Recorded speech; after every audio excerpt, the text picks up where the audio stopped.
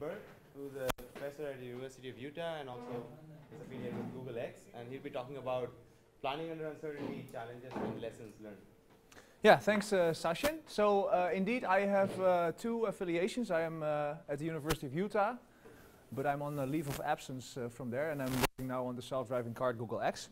But today I'll be speaking about my work that I did at the University of Utah on planning under uncertainty. So it's a little bit of the things that I, being removed from that research now a little bit, see and as challenges and also some lessons learned that I think are interesting to share with all of you.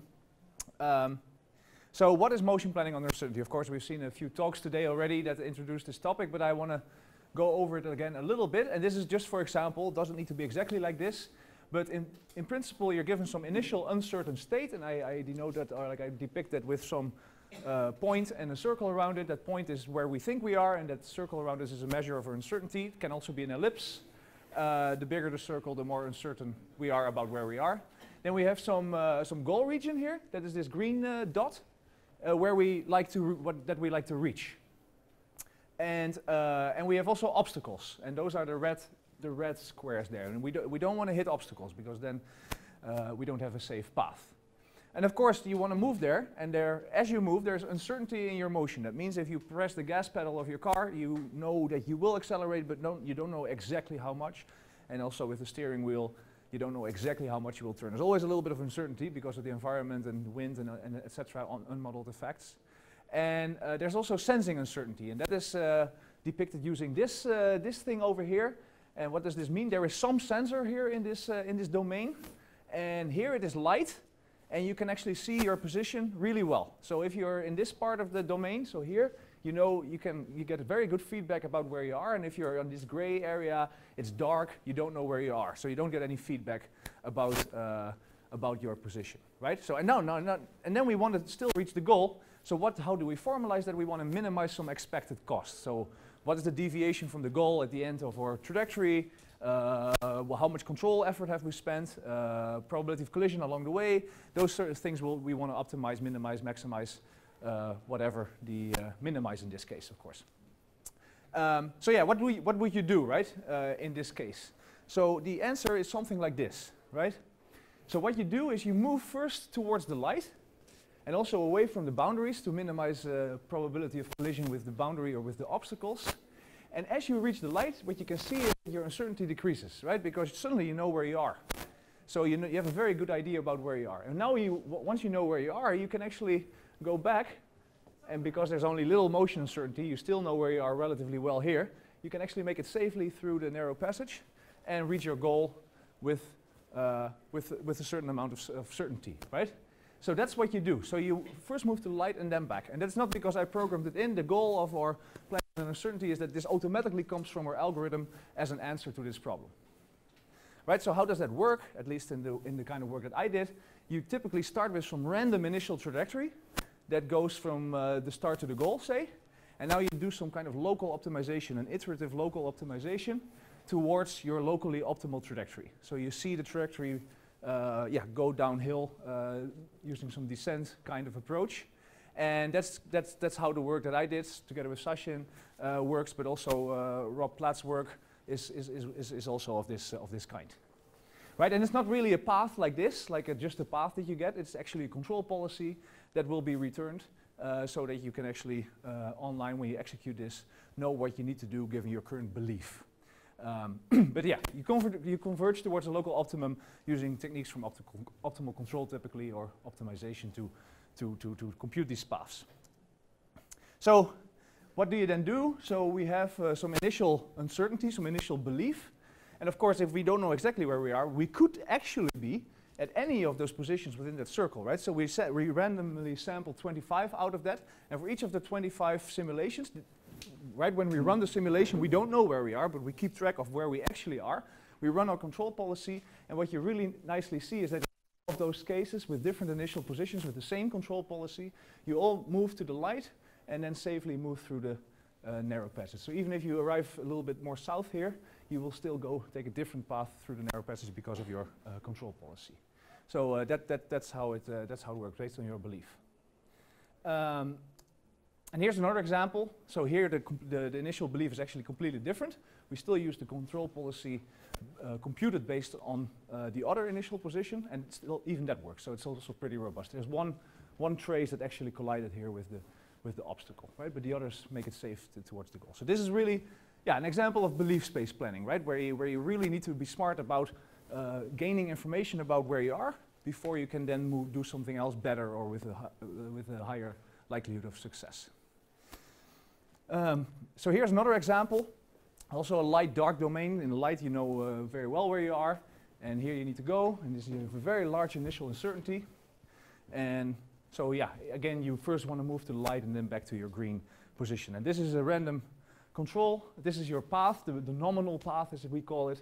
That is what would happen. But your actual point was here in this particular case. We don't know that because we only have a belief about where we are. We are uncertain about where we are, but this is where we actually were.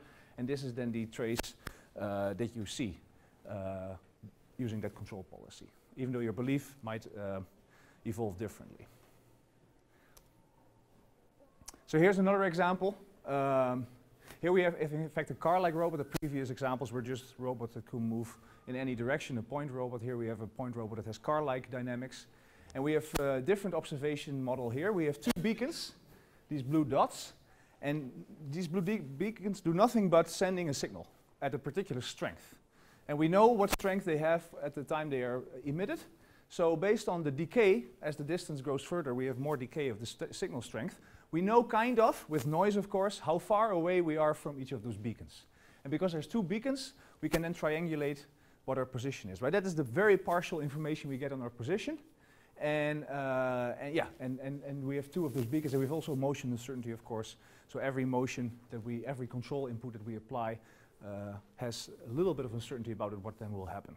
So here you see one of the resulting trajectories. We start here with a fair bit of uncertainty.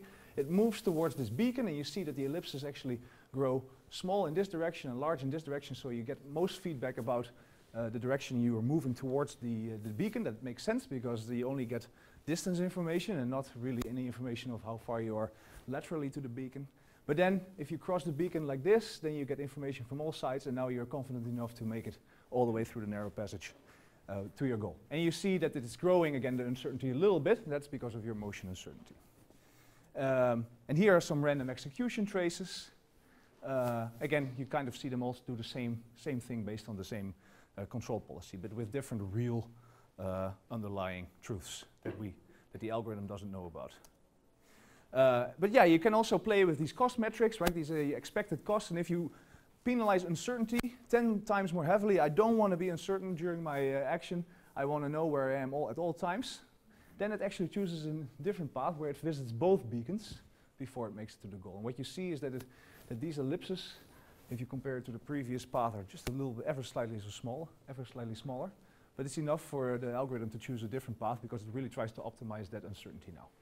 So yeah, these are all, again, you see automatic emergent intelligent behavior from the algorithm without explicitly telling your algorithm, okay, move to the beacon first, then move to the other beacon. That just comes out of the algorithm by itself. And that's the beauty of belief space planning, the beauty of planning with uncertainty, that you get these kind of very nice behaviors out of your system. Here are 10 random executions, and this is nice to see, right? You have 10 pretty like 25 like widely spread initial conditions, but due to the control policy, they all converge to the same kind of traces ultimately. So the control policy really works on each of those samples, and they all safely arrive at the goal. So if you initialize your trajectory in a different local optimum or in a different homotopy class rather, then you don't get a path through here because of this algorithm, even though that would have been better.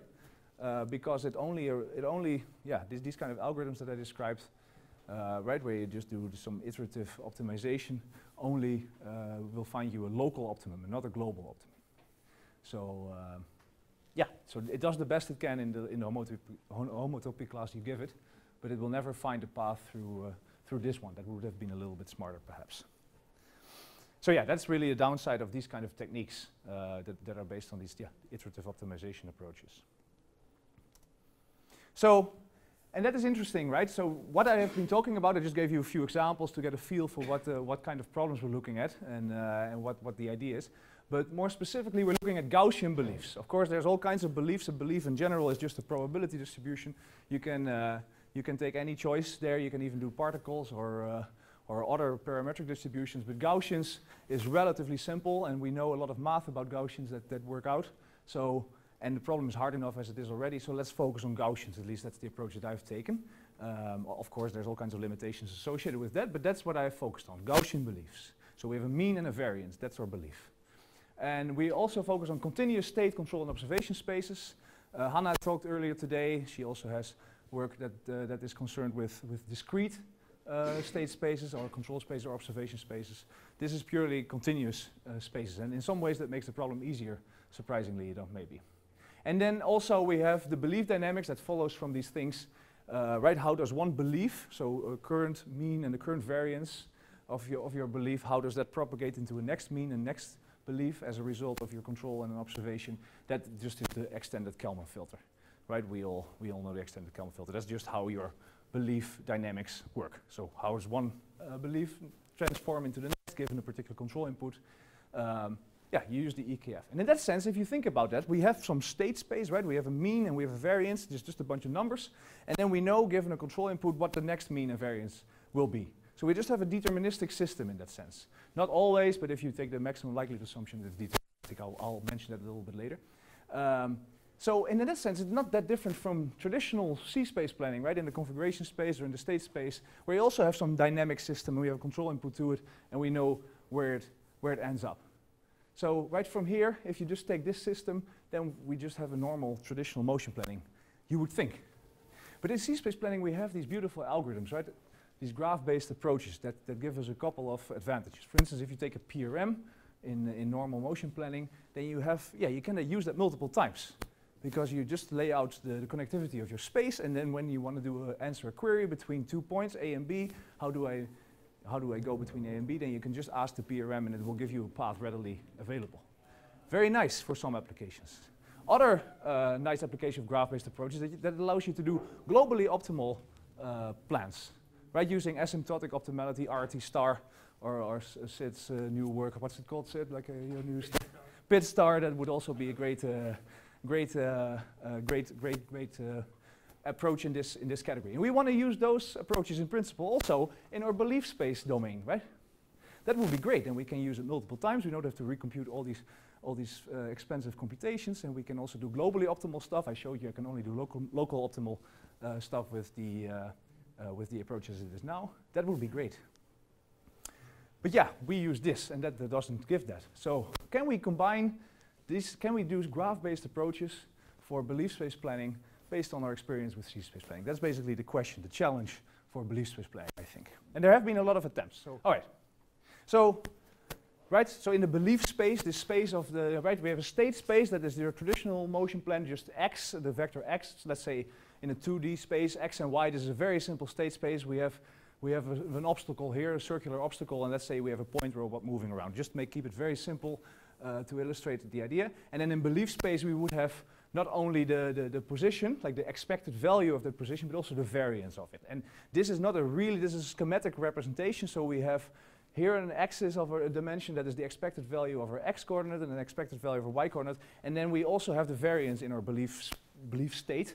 That is of course a matrix if you take Gaussians of 2 by 2, but let's just like abstractly think it's one number, and then we would have something looking like this. So this obstacle, of course, becomes like this same obstacle in the plane of the x and y, and then here the uncertainty is 0, and here the uncertainty increases as far as you go up. That's why I made the obstacle a little bit bigger at the top, because if you're more uncertain, you maybe want to stay further away from the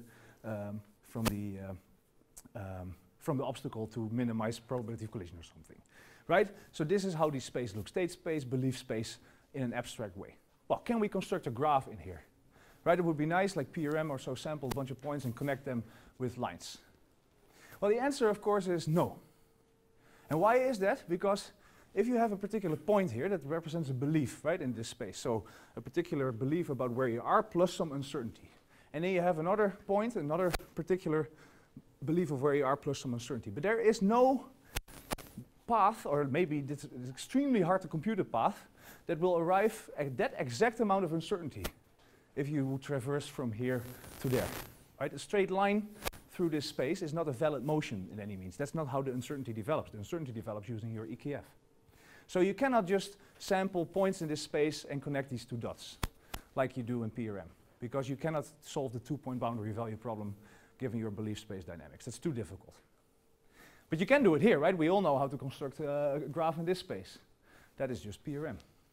So the question, so this is typically not done. At least I haven't seen much work that samples directly in this space and connects paths. But what people then do is, okay, let's construct a graph in state space.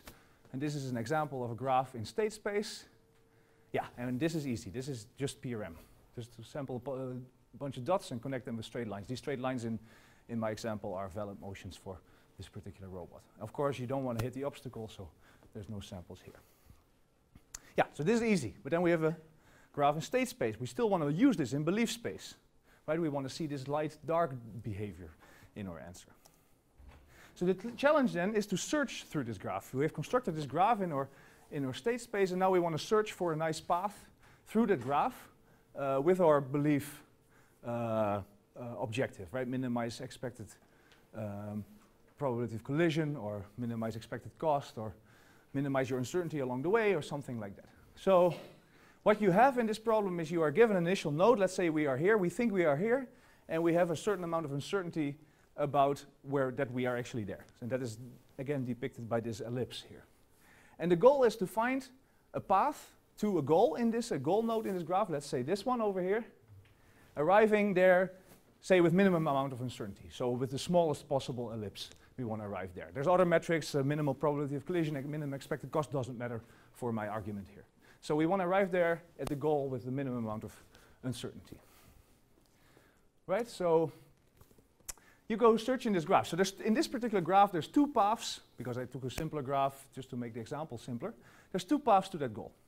You can go from here to here, and then to here and there, or you can go this route and also arrive at your goal. So what happens to your uncertainty along the way? So let's discuss that a little bit.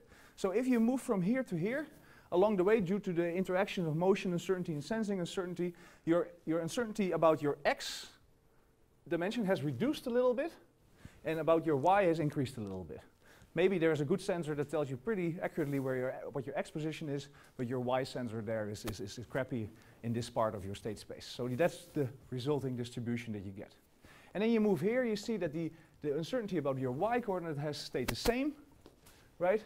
But your uncertainty about x has decreased, because here there's a good x sensor. And from there on out, you actually go to the goal, and then your uncertainty about y increases again a little bit, because there's a not so good y sensor there. Or you have motion uncertainty in the y direction, something like that. Okay, that's one option to take, nice. But we can also take the other route, and then you start, of course, with the same uncertainty about your initial position, and you go here, nothing happens, so you're kind of neutral in what happens to your uncertainty. And then you go up here, oh, and here you have really poor x uncertainty, so your motion noise here, your motion uncertainty here is really wide in the, really large in the x direction. So you arrive here with a belief, yeah, you really don't know where x is, and you have a pretty accurate idea of where your y coordinate is. And then on this last part, right, just like it happened here, we increase the y uncertainty a little bit, but apparently we didn't see that in this behavior, but in this last path there is very, very good x sensor. It tells you we were already very certain about x here, so here it didn't matter, but in this last bit there's a lot of information about your x coordinate. Okay, so then you arrive at your goal with this ellipse. So the question is then, what path is better? Which one do you want to take? Right, remember the objective is, I want to arrive at the goal with the smallest ellipse, like the maximum amount of certainty about where I am, or the minimum amount of uncertainty. So which one is that? Yeah, this one, the right one, because here this ellipse is smaller, like they have the same width, and this one is less high. So this one would be the one to take. Nice, you think, we'll do that. But however, there's a problem here. What if this were the goal? What would then be the best path? Would you then go here, or would you then go here? Yeah, then you would take this one, right? Yeah, and this is really the problem or the challenge of belief space planning, because it means, right, that the optimal substructure property doesn't hold. Right, so the optimal path from here to here leads you like this, but the optimal path from here to here leads you like this. And that's a very important thing to realize when you do belief space planning. And because every motion planning problem is almost always optimal, has almost always the optimal substructure property. So we almost take it for granted. But you cannot do that here, because the consequence is that you cannot use Dijkstra's algorithm. That will not give you the optimal path, because the optimal substructure property is a requirement for Dijkstra to work, or any dynamic programming for that matter. Right, so that is a very important lesson, that in belief space planning on graphs that lay in the state space, you cannot just use Dijkstra and think you're right. Right, in addition to this, to the fact that these paths are not, do not have the optimal substructure property, there's also the cost of a path is also history dependent. That is a little bit a different notion, but that means that the cost to move from here to here depends on what happened before. If you arrive here with a big uncertainty, you may pay a higher price to move there than if you arrive with a small uncertainty. Right? So your cost, whatever your metric is, right? Uncertainty or probability of collision, etc. That is history dependent. So if you don't know your history, you don't know what cost you're going to pay when you move over that edge. That's also a property that you see in these belief space planning problems. That is a different property than the optimal substructure property. Yeah, so what do we do, right? We still want to do this right. We still want to somehow use this nice graph representation with all the advantages that I just described. How much time do we have? 7. Okay, good, perfect. So yeah, this is also interesting to mention. Like, this is a really important thing to realize, and there's actually many works on belief space planning that just completely ignore this issue. And I actually was doubting a little bit to go into a name and shame list of all kinds of papers that do this. I could, but like, yeah, I don't know, that's not really the community here to do that. I picked one example because these guys are really good, and this paper is awesome also for many other reasons, but they also make the mistake without realizing this, at least they don't mention it in their paper, that this optimal substructure doesn't hold. And it's still, there may still be very good reasons to just ignore it and go do your Dijkstra, but you cannot claim any optimality or something or within your roadmap, so you have to be a little bit careful there. But yeah, it happens a lot in the literature that this issue is ignored. So yeah, what can we do? How can we make it better? Well, what you ideally want to do, then you're certain that you're really doing the right thing, is go through all possible paths in your roadmap. In this case, there's only 2, so that's easy. In a general roadmap with a lot of cycles, there's an exponentially many of those paths. So yeah, it's not practical to do that. Yes. But even, I mean, you could have cycles in this graph, which you're. Yeah, sure. You can also go around twice and then go. Absolutely, yeah. No, you're right. Yeah. But just for the example, in this, right? But in general, that is go through all possible paths exhaustively is impractical. I think we agree on that. Yeah. But we can relax, and I mean relax in the sense of Dijkstra. So you arrive with 2 paths at the same node. In some cases, you can relax. In this case, for instance, this ellipse is strictly smaller than this ellipse. So this is a little bit different model that gives us different ellipses. So now we arrive here at a particular node through multiple paths, and you see that this ellipse really fits within this one. So in other words, like the difference of this covariance matrix and this covariance matrix is still positive definite.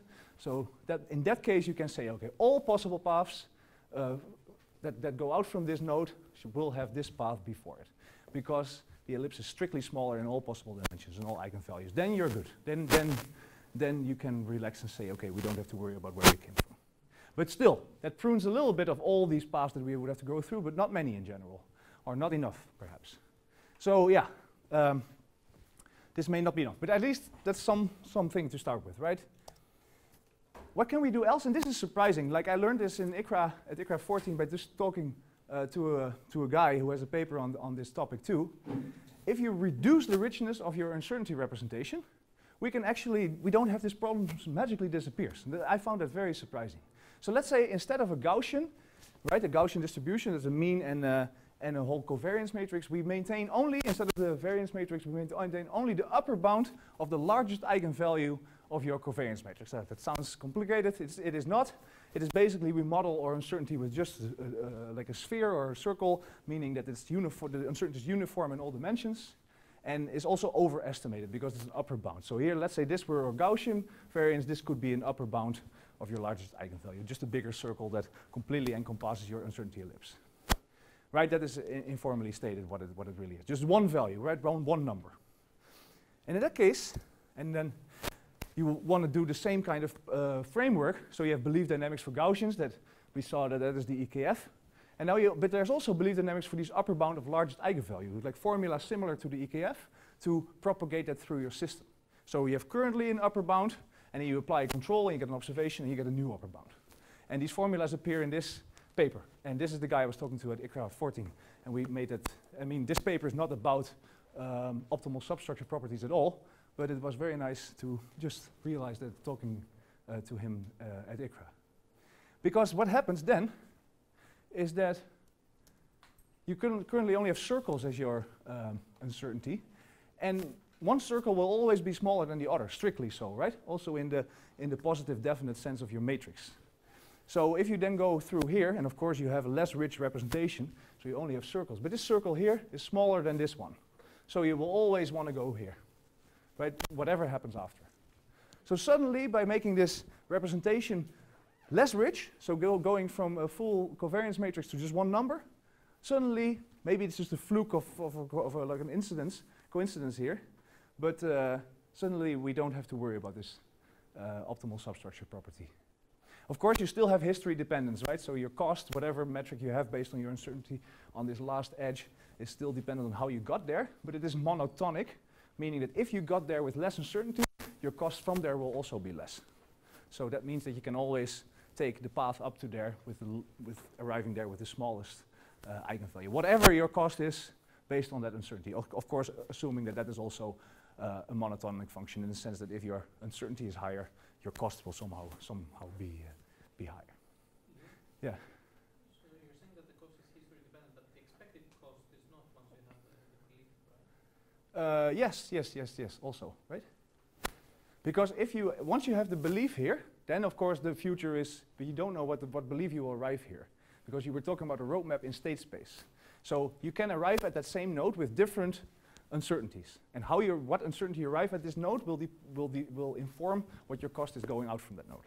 Yeah, but a priori, if you're talking about the expected belief that we get when I'm going through it, if I was going multiple times, right? Well, let's talk offline. I don't think I missed a little bit your point, but yeah, maybe. But yeah, in this case, we certainly can relax and in a Dijkstra-like fashion. So we can just use Dijkstra's, and then we also have the added advantage of a lower dimensionality of our belief. Is it satisfying? I don't know. I just wanted to talk to you about it. I'd love to hear your comments. Representation may not be rich enough. That might be right because you only have one number for your uncertainty. You may not see the nice behavior you saw in the light-dark domain case that you want to get out of these kind of algorithms. But I don't know, just a suggestion here. But I think this is an interesting challenge in belief space planning. So there's a couple of other challenges I want to mention. Some of you may be particularly interested in this. So we always make, or always, but oftentimes we make the maximum likelihood observation assumption. That means that we have deterministic belief dynamics. I'm not going into the details. And that is used often, seems to work just fine. You get the same nice behaviors. But yeah, there's never really been any analysis, as far as I know, whether this assumption, how reasonable it actually is. Can you actually just give me any example where this is a bad idea? I have never seen it, where it really causes a noticeably suboptimal result, or where the difference between not taking the assumption and making the assumption will give you completely different solutions. I've never seen it or be able to intuitively construct one. So I think that's an interesting challenge to analyze that assumption a little bit more. And other challenges that I find interesting is this truncated Gaussians that people use to actually also do with truncating them to compute the probability of collision along a path.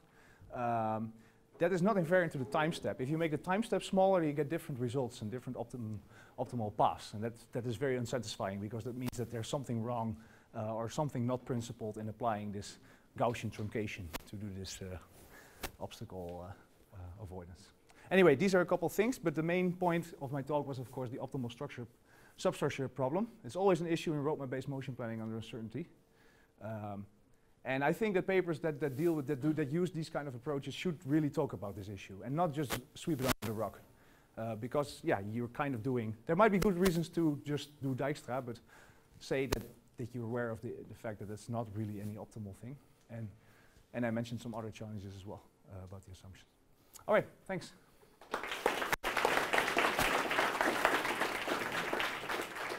Time for one quick question. Jonathan? Yeah, about your idea of bounding the uncertainty with a single value. Mm-hmm. Are you assuming that your uncertainty will never decrease? Like, are we no longer in the light-dark problem where you can gain more information? No, you can also decrease your uncertainty. So then, Yeah. you said that if a circle is smaller at one step, then we know we can take that path. Yeah. But then, for example, if you had a purely x ellipse from one path and a purely y ellipse from the other path, Yeah. and if that step reduced the y uncertainty, your y ellipse could have been greater. Yeah. You would have picked the x circle, so to speak. No. That The is. next step would actually mean that you should have taken the y circle. Yeah. No, that's totally fine. But basically, by reducing this richness, as I said, you have a smaller circle, and your belief dynamics for this representation doesn't know whether you have an x or y, and it will just give you a less tight upper bound. But the upper bound will be bigger in the case, even though the underlying real uncertainty would be smaller in the other path. But given your representation, you would be doing the right thing.